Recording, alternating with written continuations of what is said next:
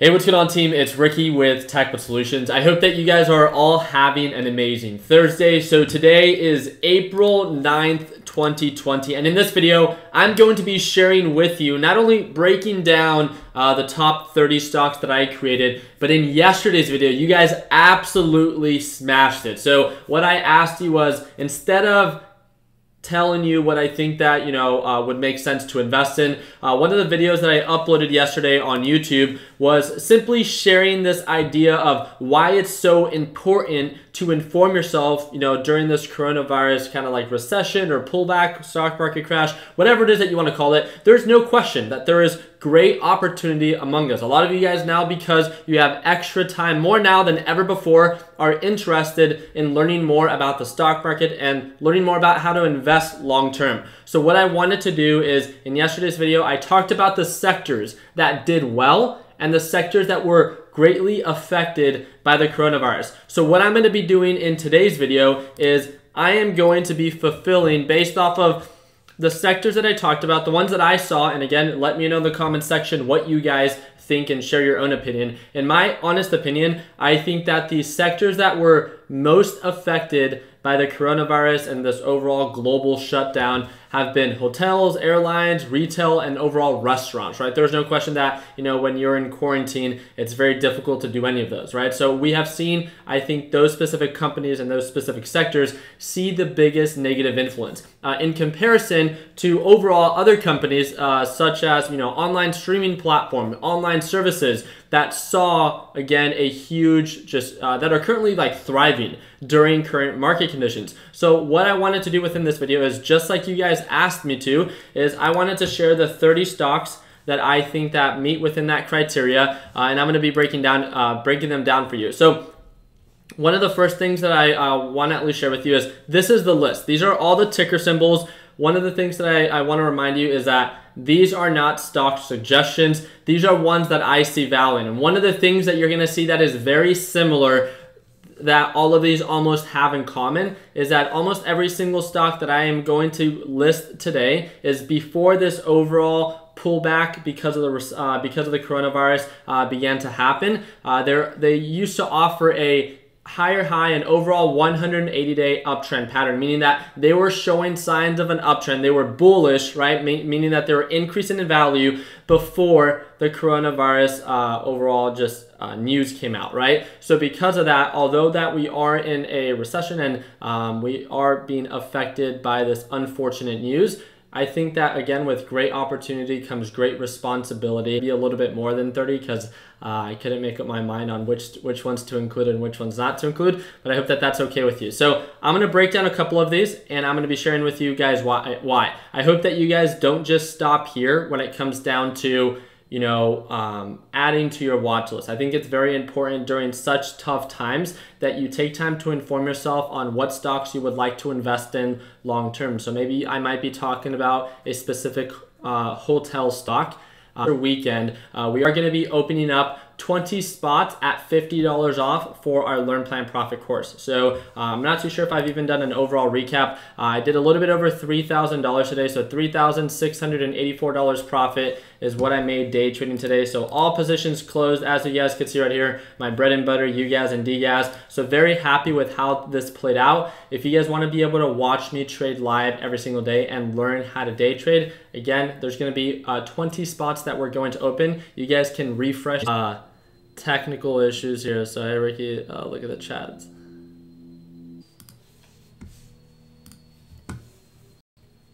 So this is beautiful. Can you post this up later? Lagging, I'm disconnected. Yeah, of course. So you guys can skip this if you guys are watching the rewatch. It should clear up soon. And it says that it keeps cutting out. But again, we have the list right here. I'm just going to start going through the list of stocks. The ones that I think that have been most affected have been companies like American Airlines, Hawaiian Airlines, JetBlue, Planet Fitness. We got BA, which is Boeing, which I think is very important. A lot of people are looking at overall major airlines but aren't paying enough attention to something that is supported by the overall government, such as BA. Then we got B, which I think is also pretty interesting. This is Barnes Group, something that, again, was showing signs of an uptrend before the overall market began to sell off. It is a little bit bit more on the oversold side, the thing that I want to remind you is that we don't know where the bottom is when it comes down to the stock market. But if you want to look a little bit more into the company and you like what it stands for and the potential that it has not only to recover, but to continue to flourish, then again, this is the whole idea of taking time during a recession, is to get something for a good deal with the overall understanding that it's not something that you essentially plan to sell next week or next month, but something that you, again, are investing in long-term, 1 year, 10 years, 20 years down the road. So again, just make sure that whatever companies you choose to invest in are companies that meet your overall criteria. But like I was saying, Platinum Fitness was showing signs of an uptrend pattern. Obviously, we're greatly affected by the overall idea of the coronavirus, so that's why we saw a pullback. We also saw overall companies such as Boeing. As you guys can see here, this thing was showing signs of a very aggressive sell-off. So now it's consolidating right around 152. It has a lot of upside potential, but again, just like American Airlines, just like Hawaiian Airlines, just like JetBlue, you guys can see that these were doing pretty well right before the coronavirus news. Obviously, they were greatly affected. So the overall idea is now a lot of these can offer anywhere from 50% to 200% return based off of the current price point. I think American Airlines is a perfect example that it hit lows of $8.85 from $9 going all the way back up to about $30, or over 200% growth. So again, just something to take into consideration. The idea that I want to remind you is that we don't know where the bottom is, so things can continue to sell off. So just please take into consideration that I'm not saying that the market's going to recover right now, as things can continue to get worse before they get better. But the idea is during this off time and during this recession, it might be a good idea to build your watch list of stocks. So cherry pick whatever stocks you find value in that you might want to invest in long term. So once you see that recovery, you can choose to put your money in whatever it is that you choose to invest in. So let's go ahead and move on to the next section. So we're going to be talking about a little bit more of companies that were affected, but not as much as airlines and stuff like that. One of the other things that we did cover were hotels. We covered hotels like the Hilton, Chicago, the Wynn. On top of that, cruise lines. You guys have heard so much news, more now than ever before, of cruise lines were just so greatly affected by the coronavirus. We got, I think it's the Carnival Cruise, Royal Caribbean Cruise, and then the Norwegian Cruise Line holding company. So again, those are all going to be right here as well, and I'm going to pop those up just so you guys can see how they are trading. So this is currently how much that they are down. So again, at lows of $7.60, let's say that it goes back down to $9 and then it begins to trade back at $45. That's over a 390% return. The same thing with, again, Royal Caribbean, back at around $30 per share. If it were to trade back at around $126, which is where it was trading at before this all happened, then again, it would put it back at up 322%. So there is no question that there is great upside potential, with the idea that we don't know if we're gonna continue to sell off before we recover. And the reason I'm repeating that for hard-earned money, just make sure that you invest when it makes sense to you and no one else. You don't have to listen to anyone else when it comes down to taking or choosing when to take that position size. So here it goes. I'm gonna go ahead and now start talking about the series of banks. The number one bank that the two banks that I'm really going to be paying attention to is, of course, Bank of America. Bank of America was affected. Overall, it has pushed up, has recovered quite a bit, but overall, it still has a lot to recover. And again, things can get worse before they continue to get better. So Bank of America, which is BAC, is one that I'm closely looking at. The same thing with JP Morgan. Again, it was consistently showing signs of an uptrend, and then all this news happened. It dropped significantly. Again, there's still great upside potential. So like, let's say that we get in at an average purchase price of about $94 and it ends up recovering to $130. Again, great upside. This is what I would view a little bit more medium risk in comparison to the companies like Royal Caribbean or American Airlines that have dropped much more significantly, that are viewed as higher risk, right? Now that we talked a little bit more about the banks, one of the things that I did want to talk about are tech companies. Tech companies, although, again, they probably have seen more users now than ever before, still saw a negative overall impact when it came down to the overall market pulling back. So these major corporations pull back as well. Companies like Facebook were thriving, and then they pull back, right? So again, a lot of upside potential for potential recovery. Twitter, Google, this is one that is not under $1,000, and I do understand, but the reason that I still added it is I know that not everyone can afford a $1,000 share, but the idea is how consistent it was uptrending. So if you're a little bit more conservative and you're a little bit more selective, again, the overall idea is just putting your money where you value it most. And if you value Google and all that it stands for, then great. If it were to be trading back at around 1,100 and then it goes back up to that $1,400 price point, that's a 30% return, which is huge when it comes down to what Google has to offer. Other companies such as Apple, also very consistent uptrend pattern, did sell off before the overall because of the overall market, so they were affected, but of course not as much as companies like American Airlines or Carnival Cruises, right? Now, what I wanted to talk about is I talked about here Berkshire Hathaway, which is BRK/B. Talked about Facebook, Twitter, Google. What I did want to talk about are companies like Apple, Shopify, Microsoft, and Visa. So to take these into consideration, one of the things that I wanted to at least cover with you guys is the overall idea of how, again, they have been affected, but that they still are showing signs of, again, a lot of upside potential in comparison to what they have to recover. So let me go ahead, and we covered Apple. So now I want to make sure that I cover Microsoft, right? So Microsoft was, again, very bullish before all of this happened. So it has been affected, obviously, just not as much as everything else. And then we got Visa. Visa was showing signs of an uptrend pattern. It was affected, but it's showing signs a little bit more of a stronger recovery, which, again, makes sense. Now that we talked about that, these are the ones in my opinion, are companies that have been thriving. These are just a small list of them. The idea is, if you want to gather your own list of lower risk stocks, is to take time to inform yourself about what companies thrive during a recession or during what's currently going on.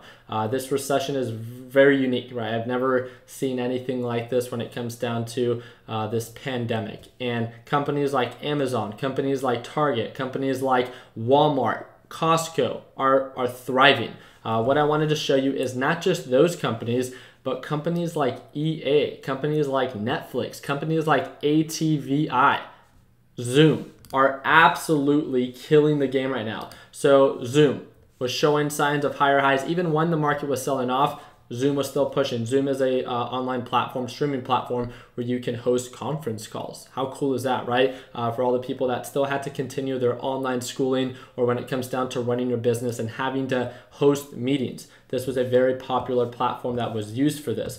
Companies like Costco have been doing very, very well. Companies like Target, not as much. So this is one that you can remove from the list if you don't find it to be as attractive. It's just not as big as Walmart, right? But then we have companies. Let me go ahead and see if I can find it. Did I not add Walmart to this specific list? I actually don't think I did. So here we go. So Walmart has been almost like number one, right? Walmart hit pretty much 180-day highs during the coronavirus, news, and it's because they were in such high demand. Very similar idea with Amazon. Amazon is thriving. It's doing very well. One of the things that I want to share with you guys is companies like this. I forgot to share another two with you. I believe it was it ATVI? So let me go ahead and share that one with you guys. So this is Activision, showing signs of it holding very well. And let me not forget EA. So for all of our gamers out there, just think about how many more people are playing video games. Ask yourself, have you been playing more video games now than ever before? It's been a very popular thing because people now have so much off time. So just think about what companies, because of us having to be home and having to be quarantined, what companies are doing well during this off time. And what I want to remind you is, although these companies are doing very, very well, this is something that I don't feel like enough people are talking about. Because you're doing so well during this specific type of unique pandemic, if things were to go back to normal, you have to understand that the demand for maybe EA, the demand for ZM, which is Zoom, the demand for Costco, Walmart, Amazon might not be as great. Amazon might be a little bit different as their a monster, right? But when it comes down to companies like EA, right, they might not be doing as well if things go back to normal. Companies like Zoom might not be doing as well if things were go back to normal. So please just take into consideration, and when it comes down to if things do get better, or how if things do get worse, what companies will do well and what companies, again, are just going to be more negatively affected. I find this time to be super interesting. It's something that I really just, we're living in a time that I think people are always going to talk about. Just like we've talked about, you know, I don't want to compare this to the Great Depression, as I didn't live in that era, but when it comes down to the 2008 market crash, just have you ever heard someone talk about like, wow, I wish I would have invested more in real estate? Because again, if you were just informed enough that the market was going to recover, you could have made a killing. You could have done so well. So all I'm here to share with you is the list of stocks that I talked about today. I really hope that it's just the very foundation in which you can build off of. The idea that I wanted to share with you is taking time in learning more about what companies do well during a recession and what companies get most negatively affected. So when it comes down to your idea of investing long term, that you can take advantage of this good deal that we are presented with. But like we've said again so many times before, with great opportunity comes great responsibility, and nothing in life worth having will ever come easy. You should never listen to people when it comes down to where you should put your hard-earned money. You should take time and inform yourself to make sure that it makes sense for you. Because at the end of the day, if you make a profit or you make a mistake, those are still both positive outcomes in which that you can learn from. So that is what I wanted to share with you guys. Let me know. Again, I'm going to be sharing the list. If you guys are part of our free Facebook group, which is the first link down below, I do want to remind you that the list of the 30 stocks that I talked about today, I did go through them pretty quick. And if you guys don't want a free Facebook group, that's going to be that first link down below. Also, we were thinking about doing a giveaway over the Easter weekend. You guys know about the sale that we have for Learn Plan Profit for the first 20 people.